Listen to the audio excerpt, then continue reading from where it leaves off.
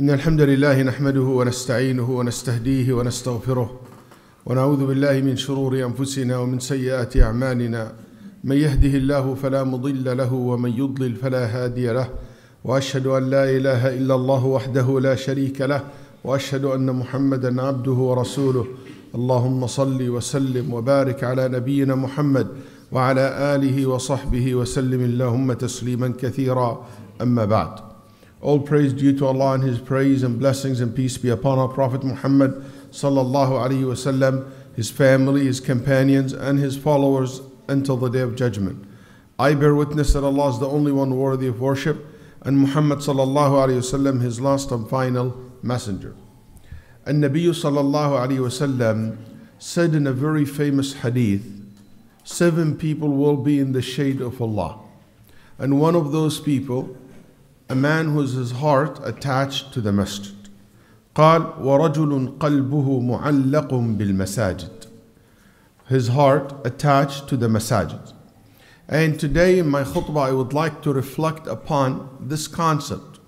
Especially the winter break is about to start, where we have a lot of time, especially our children, our kids, our young men and women, and us as whole as a community.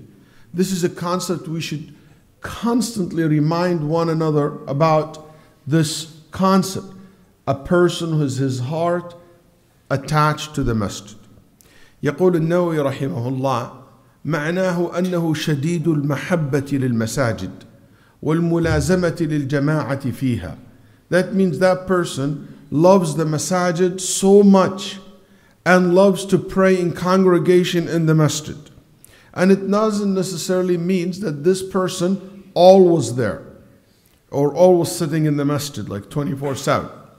قال ابن الحجر رحمه الله والظاهر أن التعلق بالمسجد هو كما يقال علقت الشيء إذا وضعته، فمعناه أنه معلق قلبه بالمسجد كالقنديل إذا علق في المسجد. Ibn Hajar said, rahimahullah, the great scholar, he said this hadith means his heart attached to the masjid. It's like when you attach something to something, it will be there all the time. He said it's like in another word, hanging on to the masjid. So he said it's like when you put in the old days, what they do, they put a candle or a lamp in the masjid to light the masjid. He said this is exactly when you leave, when you hang a curtain and you hang something in the masjid. He said so his heart is hang in the masjid. قال ابن حجر, even if his body leaves the masjid, his heart is in the masjid. So even when he's outside, he's connected and thinking and his heart attached and longing to the masjid. قال كأنما قلبه في المسجد ولو كان جسده خارجا عنه. Ta'ammal, I want you to reflect upon the word al-masajid. His heart attached to the masajid. It's a plural, not necessarily one masjid. Why? Because your heart is attached to the house of Allah. It's never about click, it's never about, ISGH, it's never about the names. It's about the Baytullah, that this is a masjid. It's not about my masjid, it's not about my represent my group, represent me or anything like that. That's not the masajid meant to be. Masajid meant to be Buyutullah. It's for everybody. It's the houses of Allah and serve the servants of Allah subhanahu wa ta'ala.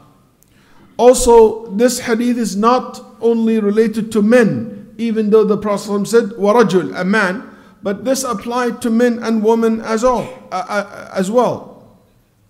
And men were mentioned because the default and the rules of Salatul Jama'ah and establishing the masajid wajib upon men. They are the one who's supposed to be the foundation of the masjid. Salatul Jama'ah is wajib and been obligated upon men in the masajid, or according to some scholars, highly recommended for men. But it is permissible for women. So the rule's different. That's why when Allah subhanahu wa ta'ala praised the masjid, Nabi sallallahu alayhi wa sallam, قال فيه رجال, there is men there. And it's a problem when our masjid, you see there is more sisters involved in the masjid and attached to the masjid than men. That's a problem. That's a good thing that the sisters attach and come to the salah. But it's a problem that we don't see the men and the brothers coming more often to the masjid. This hadith is not only to the elders, to the 60s and 70s and 50s and 40s. It's also applied to those who are teenagers, applied to the young men and women in our community.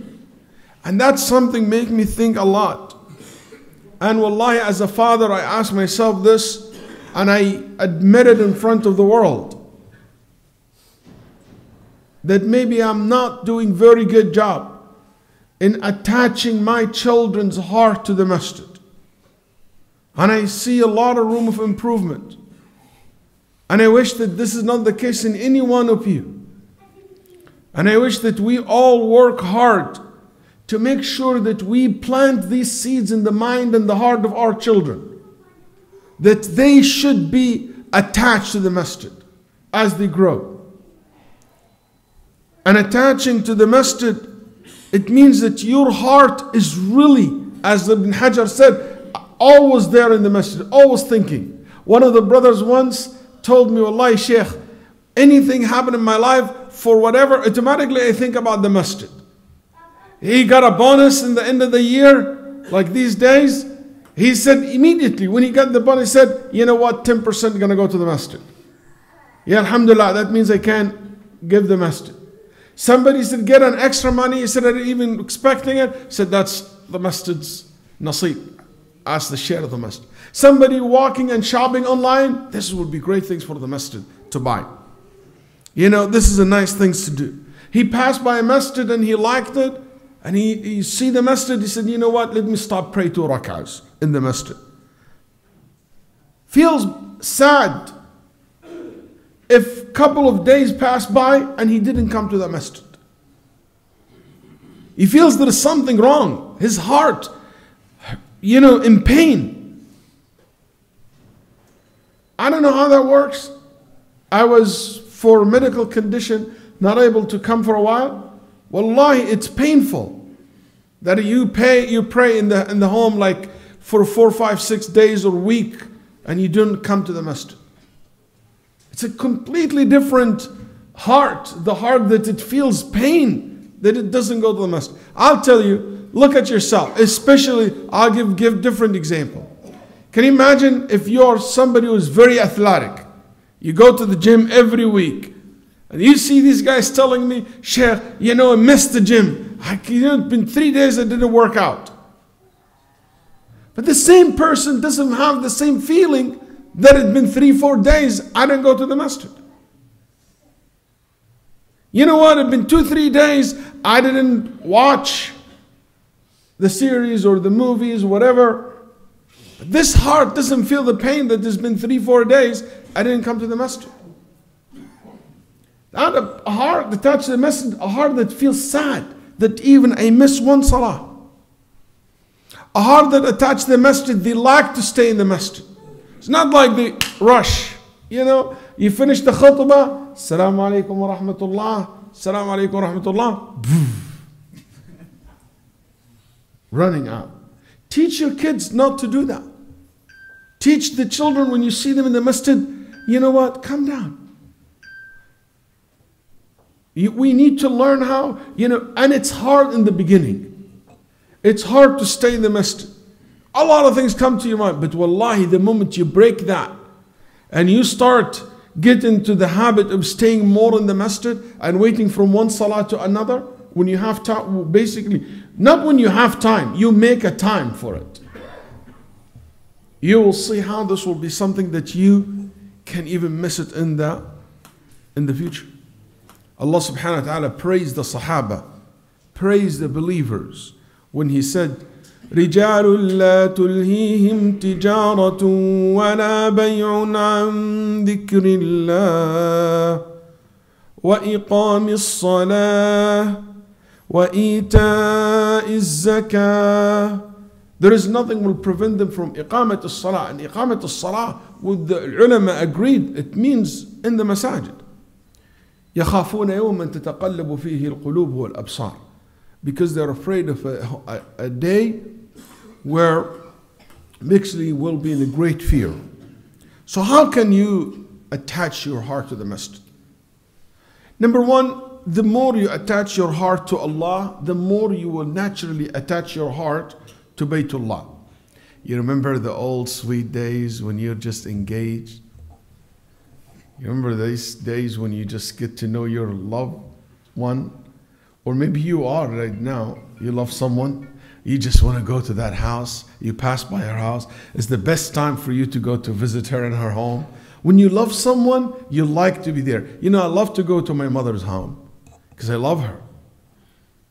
You know, you love that. There is one place you love the person, you love that person's house. And this is the house of Allah. The more you love Allah, the more you will love His house. كلما علقت قلبك بالله تعلق قلبك ببيته. This attachment to the masjid is the fruit, is the outcome of attaching your heart, or filling your heart with the love of Allah subhanahu wa ta'ala. Longing to Him, loving Him, missing Him, and being sincere in your ibadah to Him. Filled your heart with hope and trust on Allah subhanahu wa ta'ala. حينما تملأ قلبك رغبة وإنابة ورهبة ومحبة وخوفا وتعظيما وإجلالا وتوكلا وثقة بالله كلما تعلق قلبك ببيت الله. سعيد بن مسيب رحمه الله said, من جلس في المسجد فإنما يجالس الله. Those who are sitting in the masjid are sitting with Allah, in Allah's house. I ask you by Allah, compare this to sitting to watch a movie. Compare this to sitting to play a game, to socialize. Also, one of the things that help to attach your heart to the masjid, I want you to think of Muhammad sallallahu alaihi wasallam because he's our role model and how his heart was attached to the masjid. First of all, you will see that the Nabi sallallahu alaihi wasallam have chosen his house to be the closest to the masjid. جعل بيوته صلى الله عليه وسلم أقرب البيوت إلى المسجد. Why? Because his heart attached to the masjid. In Nabi sallallahu alaihi wasallam, when he prays Fajr, he always stay in the masjid until the sunrise. Can Nabi sallallahu alaihi wasallam, when he comes back from traveling, the first thing he start with, the first thing, he will go to the masjid, pray 2 rak'ah. That's a heart attached to the masjid. Before he goes home, because he go to work, the first thing he arrive, he goes pray 2 rak'ah. And this is one of the sunan that mahjura, a sunan that nobody does anymore. And Nabi sallallahu alayhi wa sallam, listen to what Aisha radiallahu anha said. And this is something really motivates me always to come and to care about the masjid, and praying in the masjid. And Nabi sallallahu alayhi wa sallam, تقول عائشة رضي الله عنها, مرض النبي صلى الله عليه وسلم مرضا شديدا في آخر عمره. He was very sick in the end of his life صلى الله عليه وآله وسلم. And he ordered the Muslim to salah, to pray in congregation, and he ordered Abu Bakr to lead the salah. قال فوجد في نفسه خفة.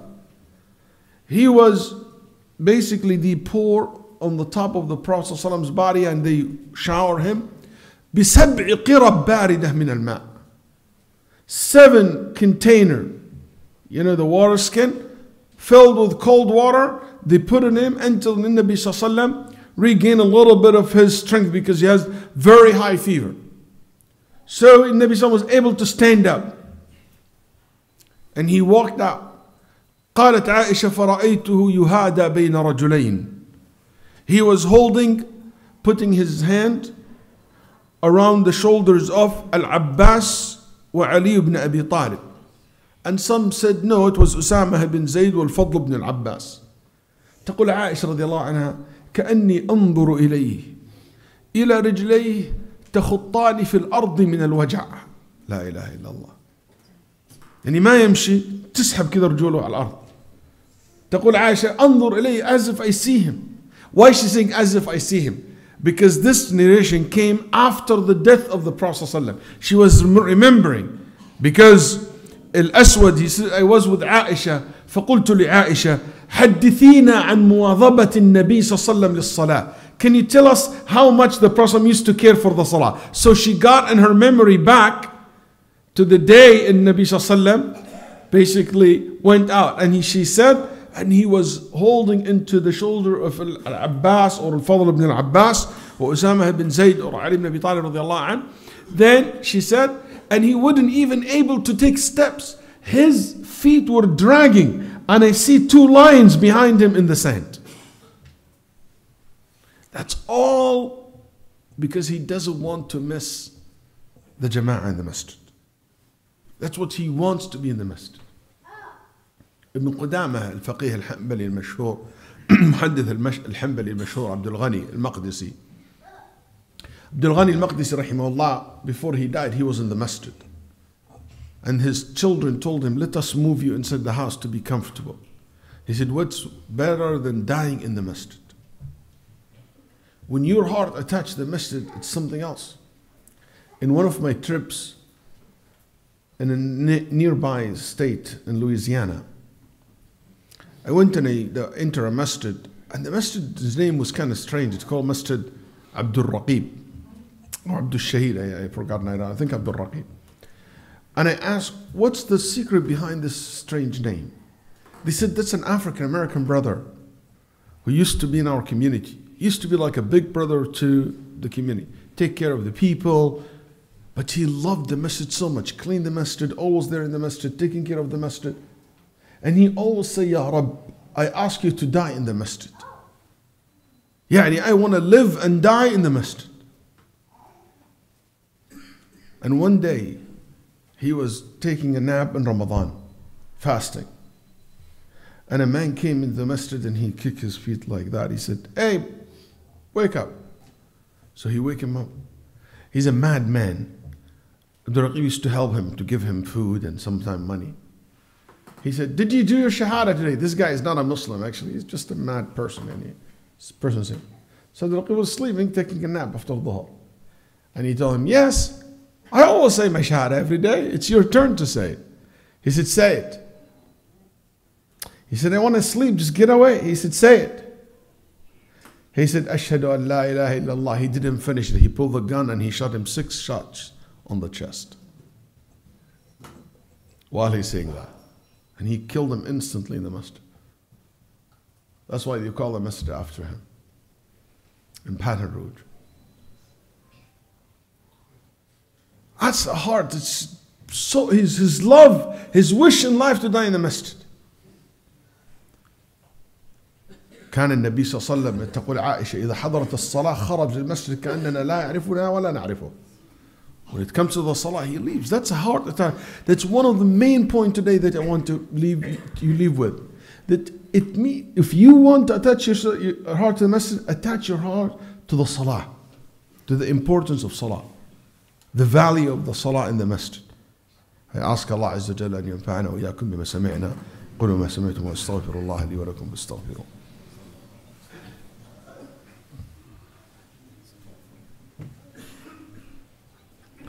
الحمد لله وحده والصلاة والسلام على من لا نبي بعده وبعد. One of the things that help you to attach your heart to the masjid is always to think and to read about how the Salaf as well, their hearts were attached to the masjid. Sa'id al-Musayyib يقول ما فاتتني الجماعة 40 سنة. I never missed jama'ah for 40 years. Ibn al-Mubarak said, I saw one of his teachers, Sa'id ibn Zayd, missed salah in the masjid. He said, كان يأخذ بلحيته ويبكي. He holding his beard and he's crying that he missed that. And I give you something even, higher than that. Muhammad ibn Sama'a, he said, I never missed the first takbirah in the masjid. Yani the first takbirah of the imam. I never missed it in my life. And the ulama said, what that means to basically to catch the first takbirah. Some ulama said, is to be there when the imam says Allahu Akbar, you say Allahu Akbar. Some ulama said no, you say Allahu Akbar before he starts reading Al-Fatiha. So even if it is a little bit after he said Allahu Akbar, but after he read the Fatiha, that means you have basically witnessed the first takbir. Some ulama said even if you do it before the ruku', قالوا إن التكبيرة الأولى تدرك قبل الركوع. يعني if you come before he make ركوع, you catch the first takbirah. What's so big deal about the first takbirah to catch? قال النبي صلى الله عليه وسلم من أدرك التكبيرة الأولى 40 يوما كتبت له براءتان, براءة من النار وبراءة من النفاق. 40 days you catch the first takbirah of the Imam, you will be giving a guarantee that you are free from hypocrisy and you will not, and free from the hellfire. You will not be touched by the hellfire. A promise from Allah. So some ulama said that. And يعني أحسن ما قيل في هذا أن إدراك التكبيرة درجات. وبهذا تجمع كل الأقوال. The catching the first takbirah is levels. The highest level is to be there before the salah starts. The next one is to say it before he starts the second, or he starts basically reading the Fatiha. And the lowest level is to be there before he make the ruku'. And according to the level of it, the level of protection and basically guarantee that you get and reward you get. النبي صلى الله عليه وسلم said ما وطن رجل المساجد للصلاة. and كلمة وطن فيها معنى المجاهدة. Someone who will يعني force kind of himself to stay as much as he can in the masjid. And force himself to not to rush. Wallahi, even if it's 5 minutes, even if today, if after Salat al-Jumu'ah, if you have the time to stay a little bit extra 5 minutes, do it. العصر الظهر المغرب العشاء and هكذا. قال للصلاة والذكر إلا تبشبش الله إليه كما يتبشبش الأهل الغائب بغائبهم إذا قدم عليهم. يعني فرح الله به. That Allah subhanahu wa ta'ala will be so happy seeing you staying in the masjid, coming and staying in the masjid, the same way the family who basically waiting for their family member to come back from a long traveling.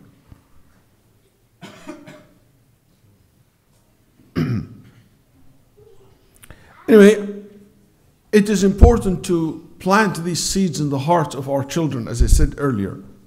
Make sure that you become a role model for your children. Make sure that you always talk to them about Salah in the masjid. And the masjid is not for playing, it's not for socializing. These are plus. But the masjid should be a place where they always know that this is a place of dhikr and ibadah and calmness. A heart is attached to the masjid. It means a heart that attached to the masjid means a heart that cares about supporting the masjid. Always ask. I love it. We have few people who come and said, Shaykh, is there anything missing to the masjid? Is there anything you guys need help with? Shaykh, this is like, this is my monthly donation to you guys. I missed that month to give. You know what? In Ramadan, I wasn't here when you did the fundraising. And it's not like I'm happy that I avoided fundraising. I wasn't there. No. He's like happy and come back to it. That's a heart that touches the masjid.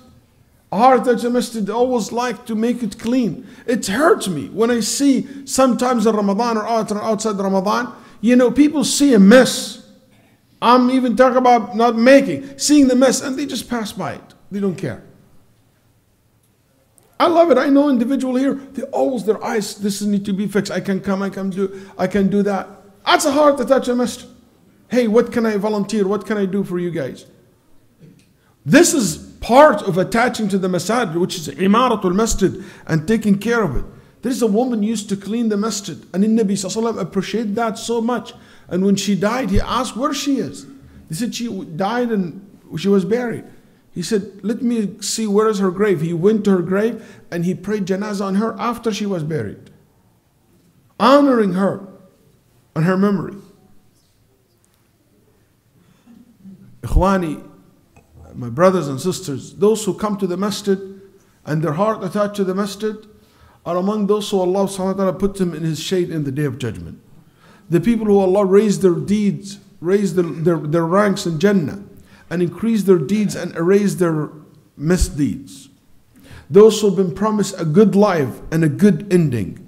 Nabi sallallahu alayhi wa sallam said, وَانْتِظَارُ الصَّلَاةِ بَعْدَ الصَّلَاةِ مَنْ حَافَظَ عَلَيْهِنْ عَاشَ بِخَيْرٍ وَمَاتَ بِخَيْرٍ وَكَانَ مِن ذُنُوبِهِ كَيَوْمِ وَلَدَتْهِ أُمَّةٌ. Those who care to pray always and to congregate in the masjid, they will live in goodness. They will die in goodness. And they will come in the day of judgment free from sin like children who just newly born. Those who Allah subhanahu wa ta'ala will be so happy to meet them in the dunya and in the akhirah. Those who Allah prepare for them place in Jannah every time they come to the masjid.